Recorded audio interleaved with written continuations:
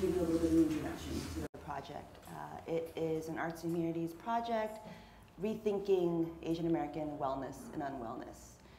It has multiple parts, but the point of the project, it's called Open Emergency because we think of life as actually always an emergency, a crisis of mental health.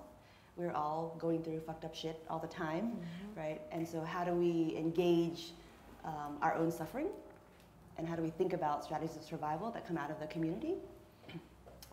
And that sometimes intersect with the mental health industry and psychology, but sometimes are also in excess of, exceed that, right?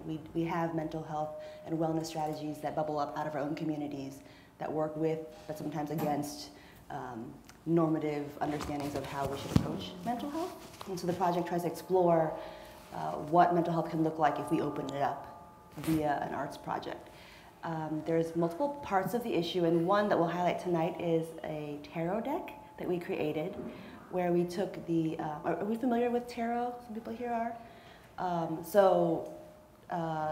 A deck of cards with archetypes on them that are used, or in the last few centuries, used for divination or fortune-telling purposes. And so, as editor, I decided that we should create a deck by and for Asian Americans to try to capture the forces that shape Asian American life. And so we renamed all the figures, or most of the figures, in the deck, and then we had artists render them visually, and then writers write text on the back of the tarot cards. So you can see here, this is the image, the name, and then the text, to kind of theorize what the card is about. But also, we wanted these cards not just to be art pieces, but to be usable in practices, to create a wellness practice. So the cards also give you instructions about how to use this card, or what to think about or reflect on in your life if you draw the card. We wanted to try to create wellness practices from the ground up. So tonight we'll highlight these. Each of us contributed to one or two cards in the deck. We'll read from our cards, and then we'll actually also do some tarot readings for volunteers in the audience, which I think will be really fun. Yeah, some of you look like scared already. It'll be fun, intimate, but fun. And then we'll just have a kind of general discussion about mental health and about the other parts of the project if you're interested. And then we have copies of the project in the back you can look at, tarot decks to look through and to purchase. Okay? So we're going to start with Wo, right? Okay. Hi everybody, I'm Wo Chan. I'm a poet, I'm a performer, and I was tasked with writing the text for The Lovers, art by Monica Ramos. Really beautiful, two figures. So I'll read the text right now and then talk a little bit more about kind of my own experience trying to figure out what this card meant. The Lovers is the fourth card in the major arcana. Often associated with romantic partnership, the Lovers indicates duality and even multiplicity. In times of high stress, the card can also suggest fracturing, spiritually, emotionally, or physically under the weight of what counts as love, who counts as lovers. And the image of the Lover's embrace represents self-healing, a rejoining of pieces through nurturance. The figures, androgynous, silhouetted, or walking on water, though its surface is not frozen. It is a perfect reflection of the sky. The Lovers are figures contained between worlds. Each holds one end of a cloth, their shared traumas. Their eyes do not meet, their averted gaze an act of trust. One follows the other through the intuition of the body, feeling the taut and slack of the cloth between them.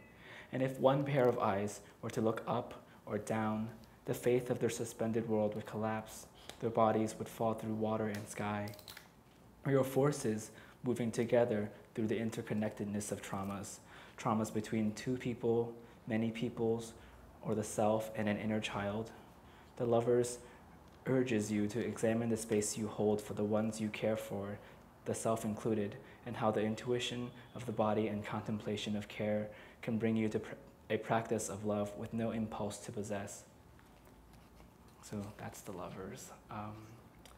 Yeah, when I was asked to write this card, I was like, wow, like my tenure on love has like not been spectacular. So I was just like, why did you pick me? And so the two things that kind of have like the two characters that have been kind of sitting on my mental health as a young 20-something when I started writing this was that my family it's resolved now, but they were in deportation proceedings for like many years, since like I was 19 up until last year.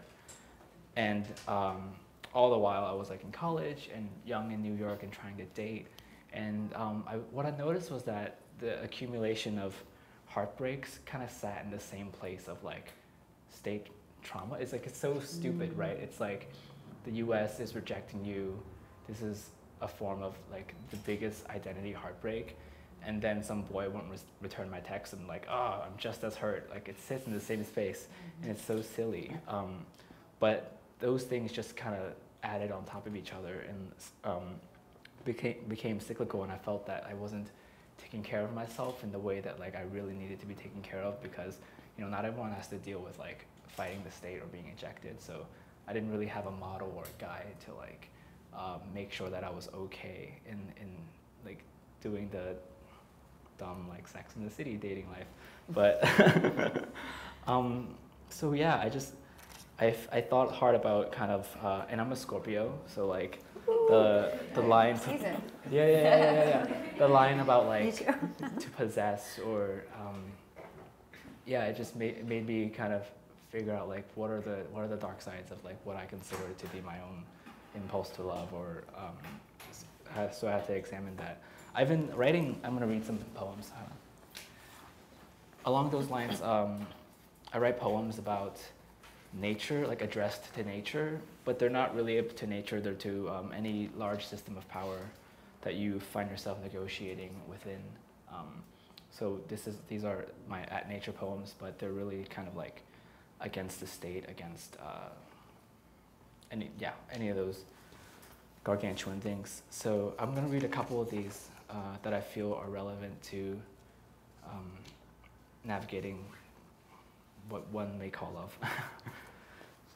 At nature you are loved. Ready for the fall of man, I waste my energy, dreams that ecological giving way to the wetter world. Person is awake, make a fist. It's time to feel real, time to inculcate a saw-toothed politic. Orchids, recently imported, learn to live neighborly by that bread muncher staunch at the window frame, learn to live a restructured, buttery life. Sunward with the petals of a human tongue, and the mouth of each stranger could hurt you by its incredulous warmth. Why they don't never feel the right to be here? Never feel celebratory. Not once up for the reenactment. Not the same luridity. Sometimes my body feels like outdoor furniture someone secretly loosened all the screws to overnight. I will win no awards for work that is meant to exclude. You, the experiment, is to set a shaken, the mind's dry iris. Believe you have more to believe in, and less of which you are certain. The sky is blue, or azurite, could crack and drag cruelty across the domestic skin. I would craft the replica glass eyeball of each ex-president to fill your bathtub blue. Good mother, this is how you know.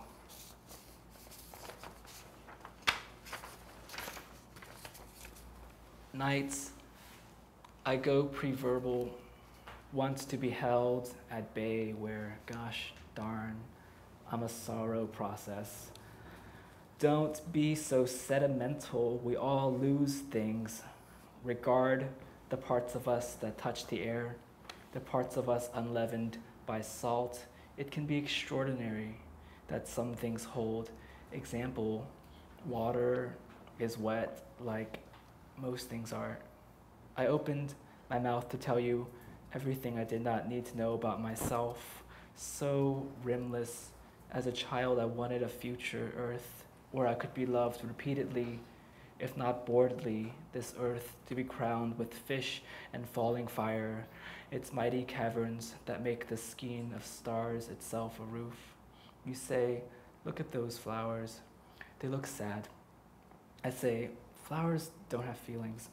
And also, do you want to talk? Lying anywhere on our backs, the earth is cold. Water is wet, as am I. I do love us. Am I water?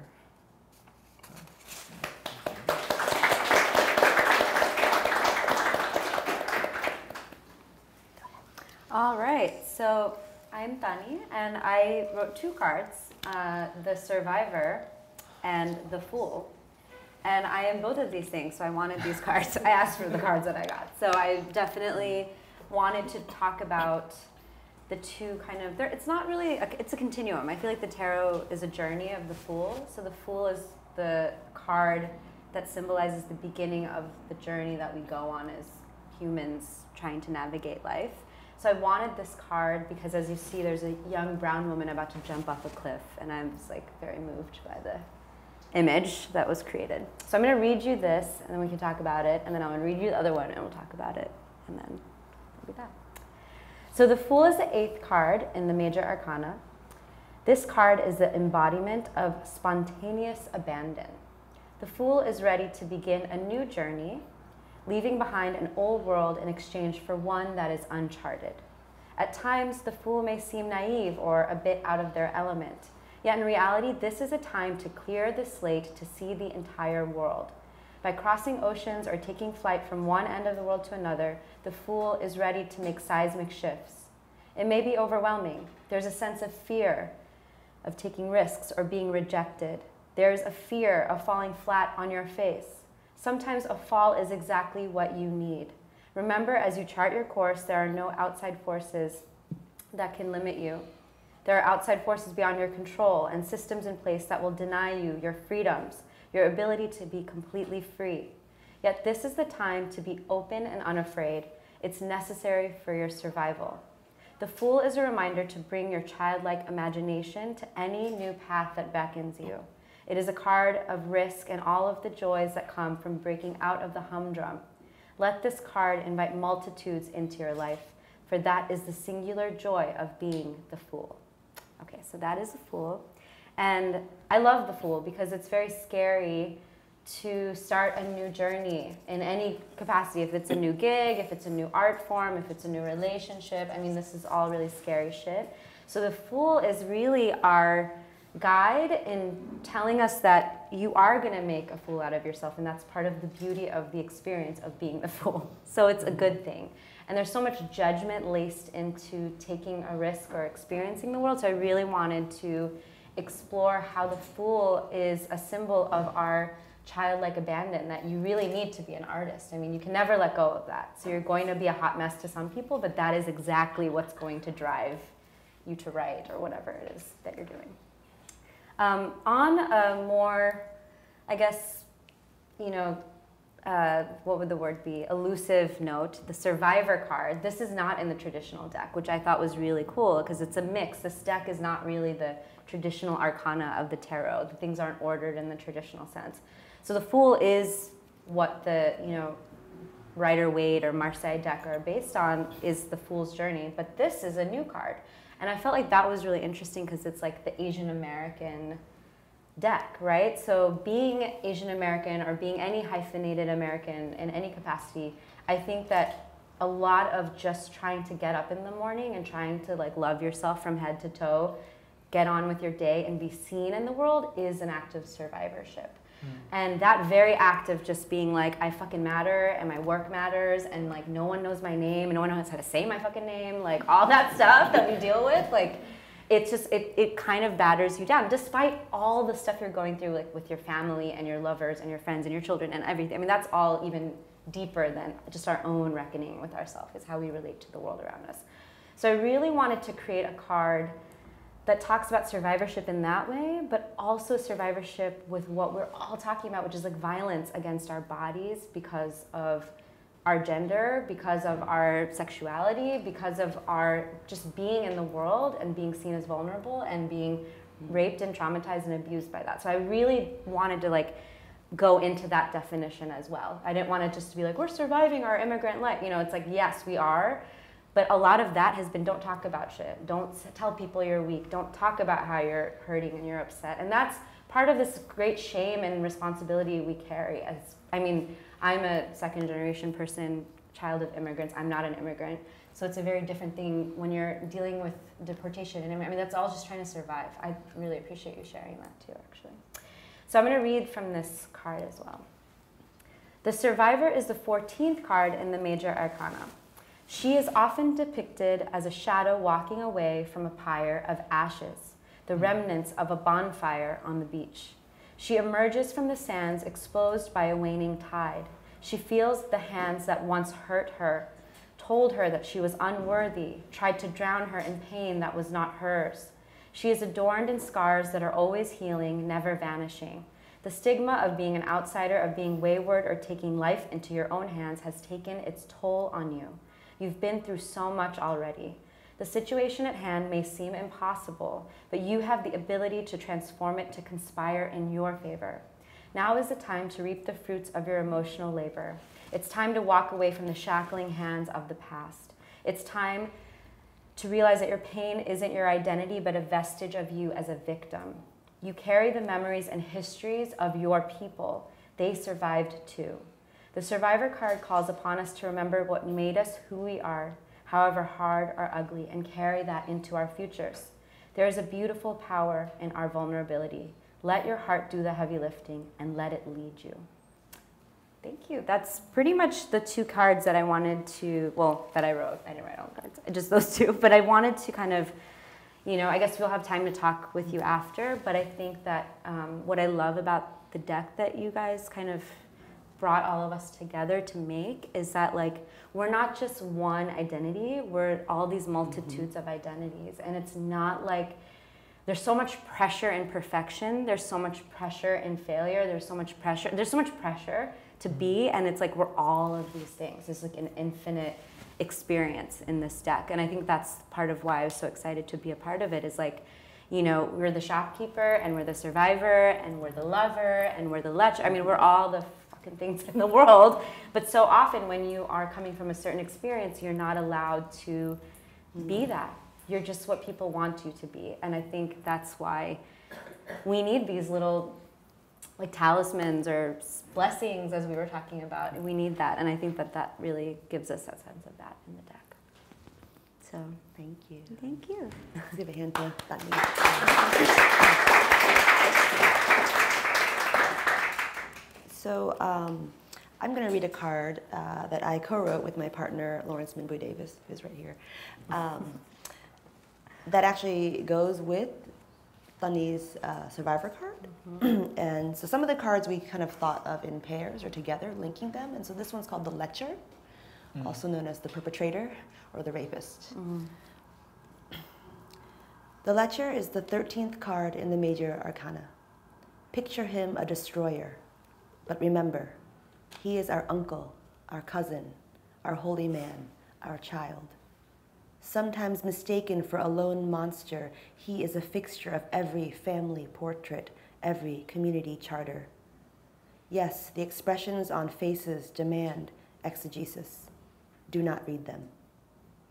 The atmosphere is what matters. We use expressions to inflect the immaterial, but the real medium is space itself. Look at the forest. Predation is always near us, and not simply in the tremulous body of the predator, but in the forest that teaches him to hunt, a forest we tend together with sacrifice and debt, a forest we keep quiet together to safeguard our communal vulnerability. Take a breath. Outrage blinds us to our complicity. Outrage styles itself a solution we must know is no solution. The lecher reminds us that outrage is wind, not air. It reminds us to look not around the corner, but in that heaviness that binds our limbs, our spirits, that poisonous silk threaded in our every connection. Trace the fine lines. Fine where they loop and knot around you, in you, where they cut into soft flesh, strangle, sever. Untie, unweave as fast as you can. Allow yourself to grieve what has been lost. Care for the survivor. I'll talk a little bit about our thinking behind this card, but I also kind of just want to leave it kind of related to what Tanwi was saying about all of us being survivors in various ways as we engage different forms of violence in our lives. This card is also about all of us being a part of the problem of violence and our different ways of participating in violence. And we want to think about, especially sexual violence, as particular monsters, instead of thinking about the community as actual incubators of violence, and related to the kind of silence that you're talking about. And so we wanted this card to try to think about sexual violence in the context of communities of color, facing their own kinds of violences and vulnerabilities, and then what are our responsibilities because of our complicities and our roles in that, even if we ourselves do not see ourselves as predators. And then the picture on the card is by Monica Ong, and it is a family portrait. And there's one face kind of blown up, and then lines connecting to other figures. And so we're left to interpret what those lines mean. Are those relationships or connections of violence? Are those connections of intimacy and love? Are they both, maybe? I think I was going to read another card, but I think I'll leave it at that. And then we're going to move into the tarot readings for anyone who wants to volunteer. Maybe we'll have like 2 or 3 people if people want to do that, and then we'll have a Q&A and have an open discussion about the project. Okay? Has anyone ever gotten a tarot card reading before? Yeah. Ooh, okay, some yeah. of you. I was like, Okay. they're like, yes. Did you like the experience, or was it? Okay. Yeah. Cool. Well, I'll be doing the reading, right? Yes. Are you reading? No, go ahead. For You people? do the Okay, so reading. I'll be doing the reading, and I do tarot card readings. Like I actually use tarot card decks. I'm a professional reader. I've read for Rick Ross and Kanye West. Wow. Yeah. Really? Are you joking? I'm not joking.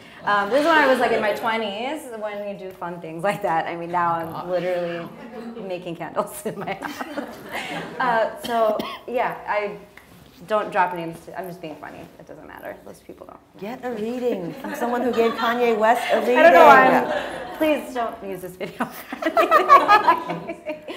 But anyway, just to say but he didn't get a reading with his deck. So yeah, this is a this special deck experience. is special. So if you want to do a reading, let's have a volunteer come up. Let's Somebody have volunteer. someone. Okay. Yeah. Yay, come up, come up.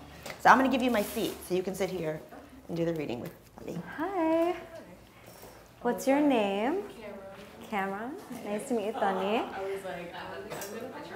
Okay, awesome. So this is a little bit different because usually this side is like a design, right? So don't read this side. And I'm gonna like use this reading a little bit to guide the thing, but I wanna also interpret it, okay? So just shuffle the deck. And as you're shuffling, I kind of like to tell people, think of something that sort of needs illumination in your life. So if you need clarity on something, and the way that tarot works, and if no, I won't. Don't. Just like. But basically, the thing that I like to tell people is that I'm not a psychic, and I'm definitely not going to like predict something terrible for you. But it's really like what is in your heart that you need illumination about, and I'm here to guide you by illuminating that for you. So it's really clarity and finding your purpose within a situation, not so much like you're gonna die. This is like a terrible card to get. But It's you not are like going to that. die. We are gonna die. Everyone's going to die. Yeah, it's guaranteed. Okay, let's be clear. All right. So I want you to, again, don't look at these words. And just choose one card. We're gonna do one card reading from anywhere in this deck, whatever calls to you.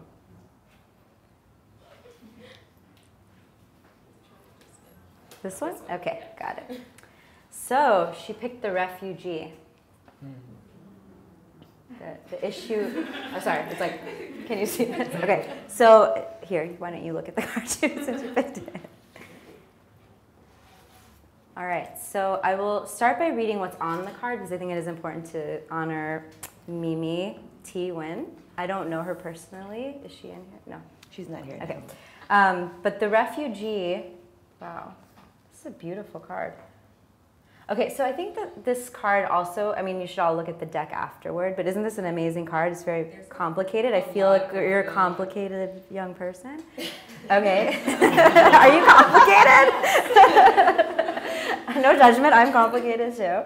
Okay, so floating on the ocean's changing currents, the refugee imparts strength to those living with uncertainty. The plant in the refugee's hands is emblematic of a treasured home, but also the groundlessness of new beginnings.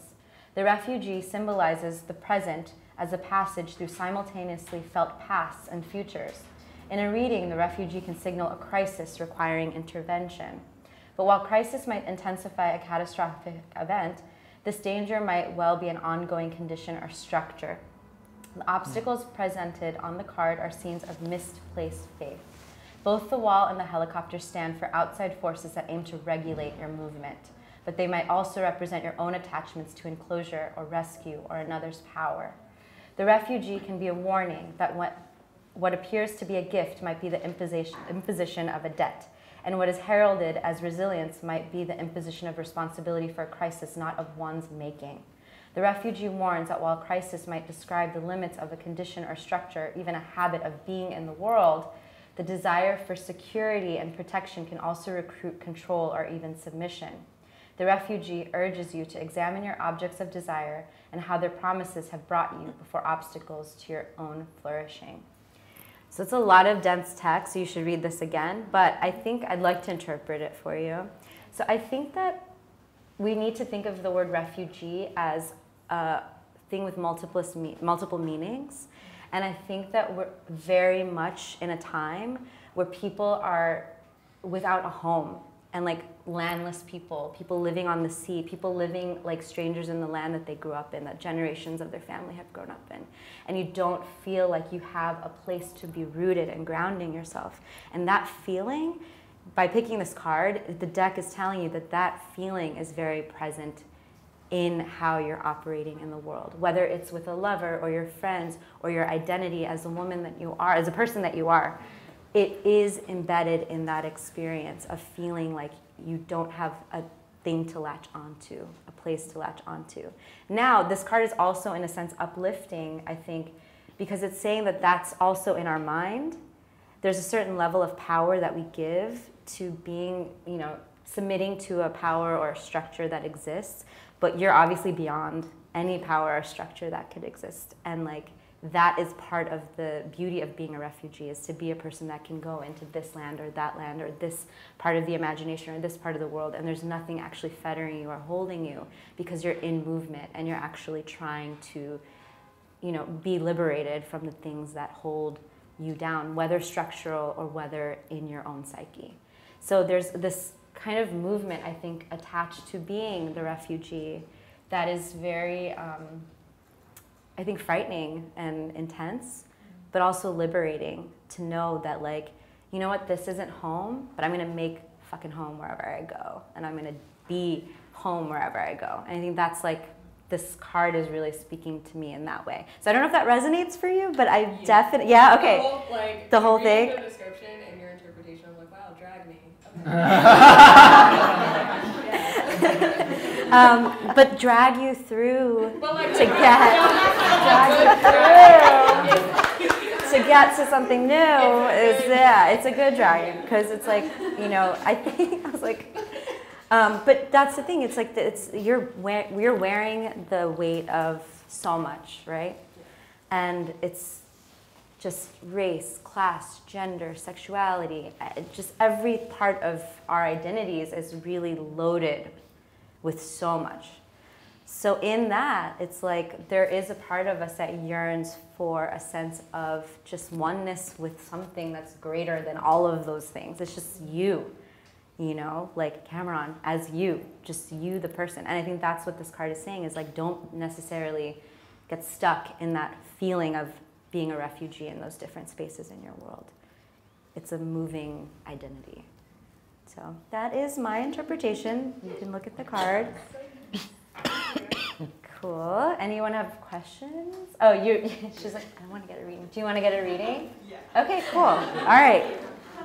Thank you. It's kind of scary to get a public reading. I was like, oh shit, this is like a lot. Right? It's like, but yeah, come on up. Yeah, sorry. But people are still excited to come up. This So is like next okay. level talk show. Yeah, I'm like, okay, who's up next I for just the... want to jump on this chair. Like, yeah. Okay, hi. All right, so you saw how it was done. So I'm just going to put the refugee back in here. So just, again, shuffle the deck and don't look at the words because then it's not fun to know what you're getting. Okay, and then you can just pick any card from this deck. All right, the ancestor. All right. This is the ancestor. I don't know this. I feel like a kindergarten teacher. Just like I don't understand. Bear and Steve Bears. Okay, so this is a photo of a grandmother and a child and a heart.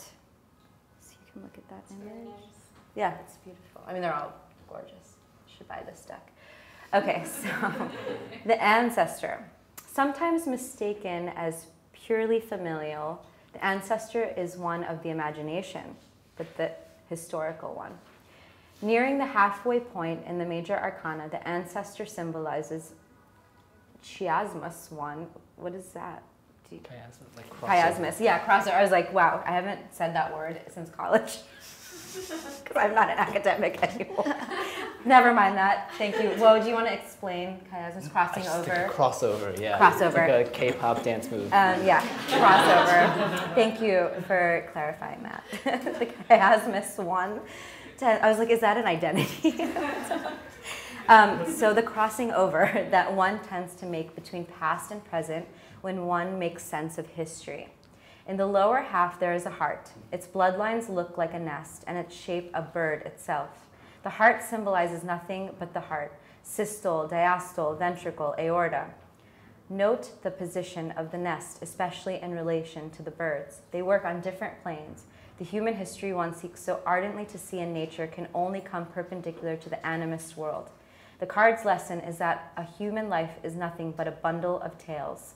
Those who seek wise words from the ancestors should first cover your left ear with your left hand and right eye with your right while recounting a story about an ancestor you have never met. Then cover your right ear with your left hand and your left eye with your right. You should be doing this. Okay. While recounting a story from an ancestor you have met. Finally, hold your tongue with both hands while improvising a story that incorporates an object from each of the above stories. One has become you. By Gerald Ma. That's cool. That's like an interactive card. Okay, so you can try that as well, the hand thing. But I think the way that I would interpret the ancestor, I feel like the pressure that I was talking about is really connected to being the first of your kind. What does it mean to be the first of your kind? Even though you come from the body of one, who comes from the body of one, who comes from, you're coming from a lineage of people who have struggled and suffered and done everything to give us, the collective us, the life that we have. But in that, you yearn to find your individuality and your strength. And in that process, sometimes we forget the ancestor. And that's not to say that like we want to be like coddled by this, you know, the giants of the past and be under their shadow.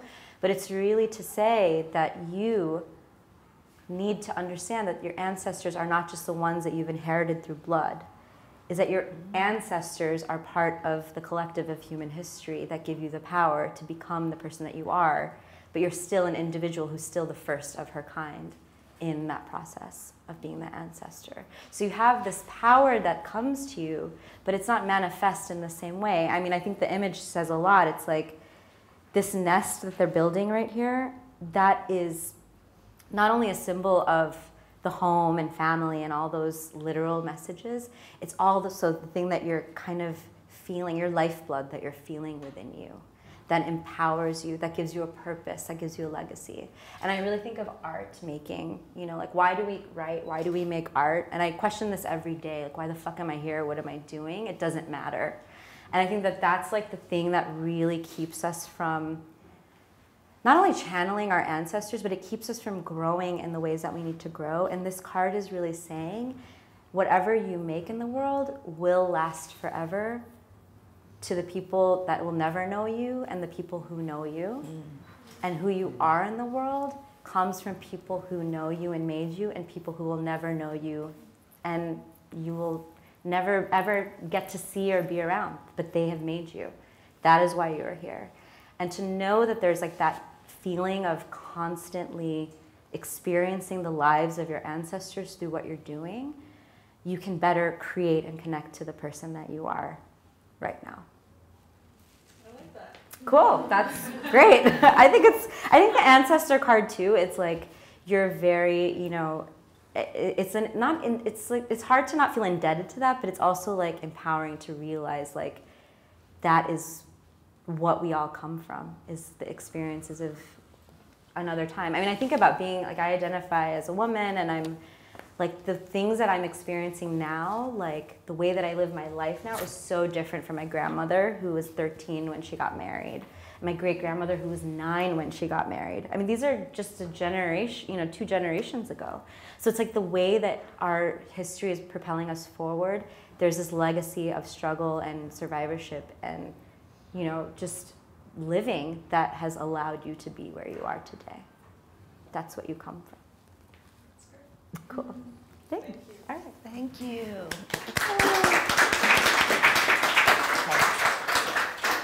Rick Ross did not deserve you.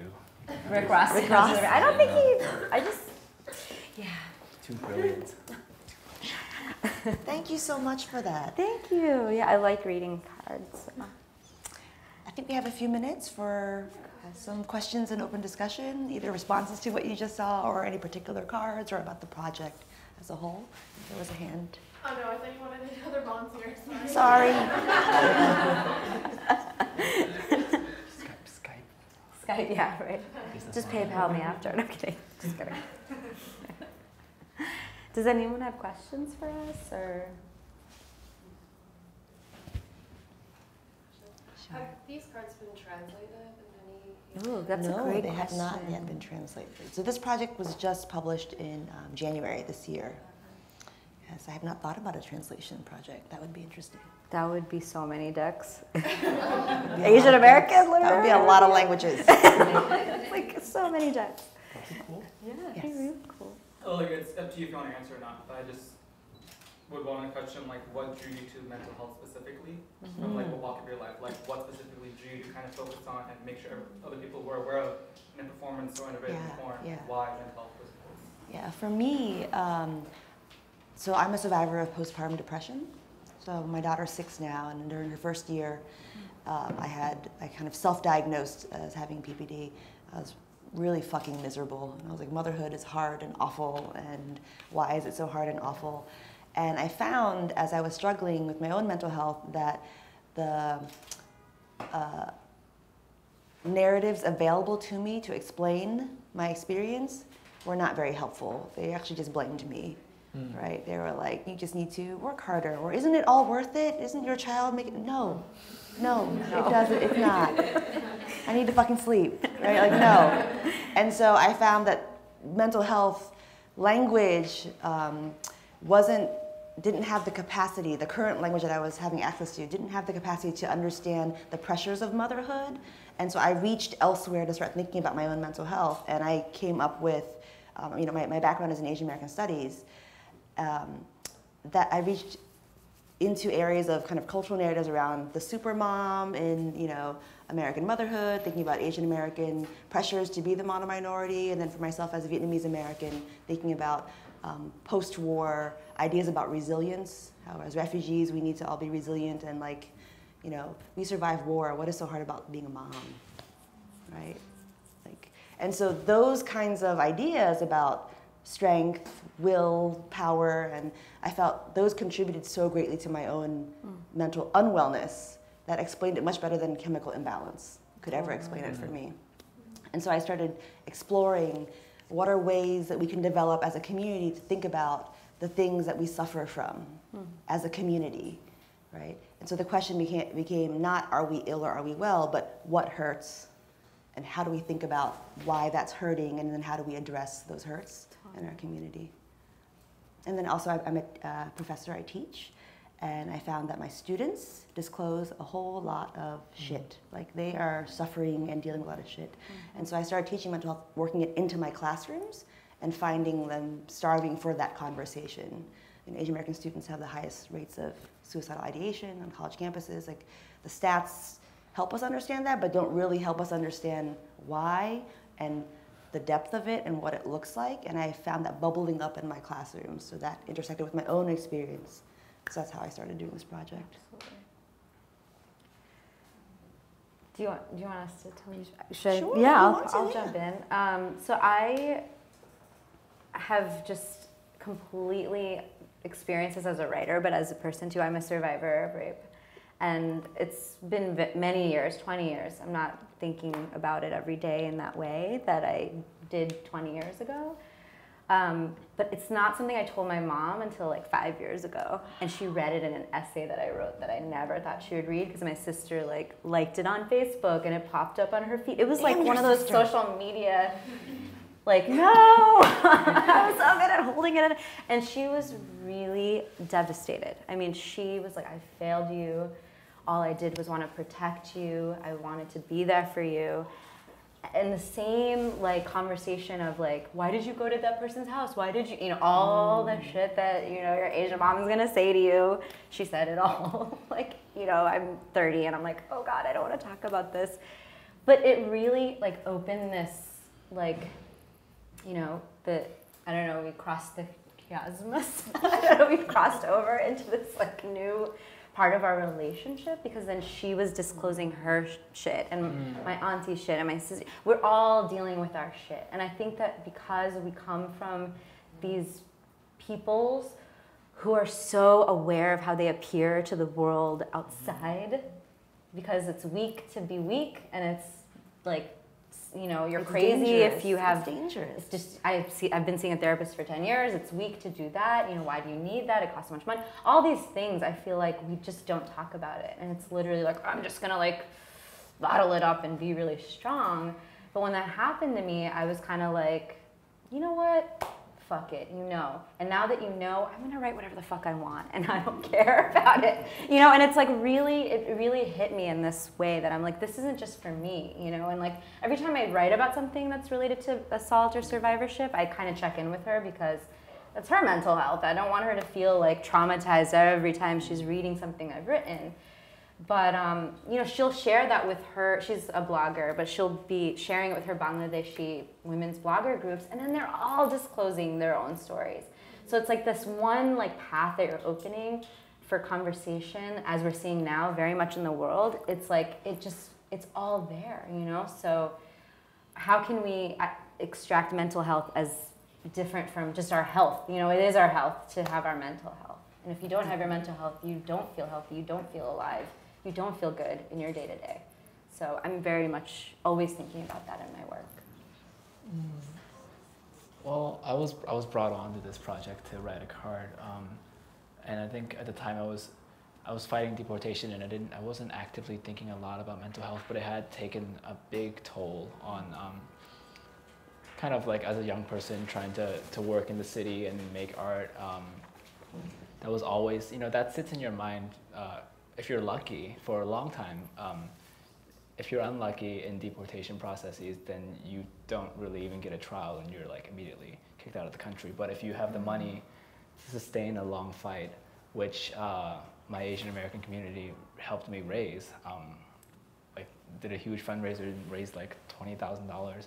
Had none of that money, but I needed a special attorney for my family. But I think as a young person, I was kind of the only person in my family that spoke enough English to handle this, and I had to like, on top of like navigating my queerness and like all these things around my family, I had to kind of just be like, look, mom and dad, like you have to trust me on this, like we have to do these things, and I had to like just put on this stone face to be to handle essentially like the violence of paperwork, right? Like it's so mundane, but now I can't like look at a form without just being like really like triggered by paperwork, right? It's like funny, but it's like so real too. It's like I refuse. Like I just get so tired looking at paperwork now. But yeah, I don't know. I think it was very lucky that I was asked to participate in this and be asked to be folded into the conversation.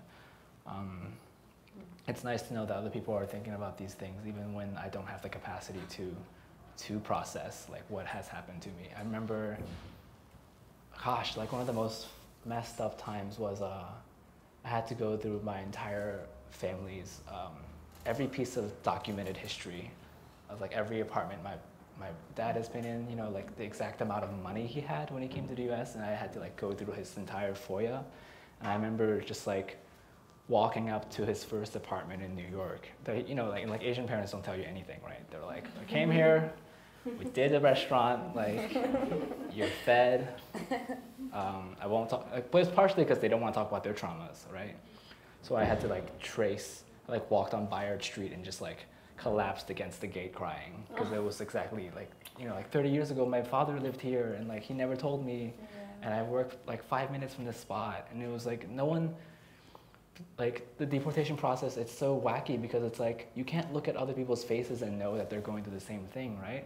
It's like I can see other Asian American people, but I don't know who's undocumented. I don't know if they can relate to me, so it becomes one of the most isolating traumas that you can actually experience, because it's like, you know, it's dangerous to come out as undocumented, right? So, yeah, I'm still processing a lot of what happened to me and my family, but like, it's such I think the trauma is so complex and not, it's so complex, and like, I'm still watching it unfold in my mind as I think about it. Like, what does it mean for like my identity when I thought of myself as an American and suddenly am no longer? And like, how do I even write about this without putting myself in trouble again? Like, I feel like inscrutability is like a really powerful method in that way, when you have to write around or dissect how you feel in like terms that you can no longer use. So yeah, that's me going on but Thank you. yeah. Thank you both for sharing. Any other questions? Maybe one more question? Yeah. So you've talked about the cards. What are the other things like the DSM, testimonial, tapestry, others? Yeah, so the cards are one of 5 pieces. The other 4 pieces, and they're on the table back there, so you can leaf them, look at them. One is a hacked mock DSM, Asian American edition. So does everyone here know what the DSM is? The Diagnostic Statistical Manual of Mental Disorders. It's the psychiatric Bible that kind of lays out what counts as a mental illness and diagnosis and treatment. And so we decided that we would make an Asian American one, because that doesn't exist. Then we decided to hack it, because if there was an Asian American one, it would be shitty and we'd have to hack it and fix it. And so we hacked it as if we tore all the pages out and put new ones in with artists and writers and scholars, and not psychiatrists or psychologists necessarily. And then you get very different entries, very different ways of understanding what counts as wellness, what counts as unwellness, and even suggestions for what practices to treat in the community. And so that's one piece. There's essays, visual work in there, some fiction. And then the testimonial tapestry is a community piece where we had people open call submit very short pieces of writing witnessing their own kind of suffering, and it was kind of stitched together into a large, it's supposed to be like a quilt, even though it's paper, as a way to kind of try to capture, it's a very large piece, the overwhelming quality of our collective wounds, and you kind of put them all together. Another piece is a stack of handwritten daughter-to-mother letters to try, some of you are like, oh, when I said that. So you get it, as a way to capture intimacies and violences in families. And then the last one is a pamphlet on postpartum depression, which is near and dear to my heart, where we took a standard info brochure, those brochures they give out at doctor's offices that you throw away because they're useless. And so we took one of those and said, what if we annotated it? What if we redacted it? What if we rewrote definitions of what postpartum depression is? And we had mothers of color, women of color, who have experienced different various suffering related to postpartum issues, actually annotate it and write in there what their experiences look like, what their symptoms actually look like, ways they thought about treatment, and how it shifts our understanding of motherhood to have them write their stories in there instead of having a clinical kind of brochure. Did I cover all the pieces? Is that it? Okay. Yeah. Some people, we call it open emergency. It's in a box. I actually forgot to bring it up here. It's a cardboard box that has a big sticker. It says open in emergency. So the idea is you open it in an emergency. Some people have started calling it a kit, like an emergency kit or a mental health kit. And I like that. I like thinking of it as something you go to when you feel like you need to. And it kind of offers different things at different moments.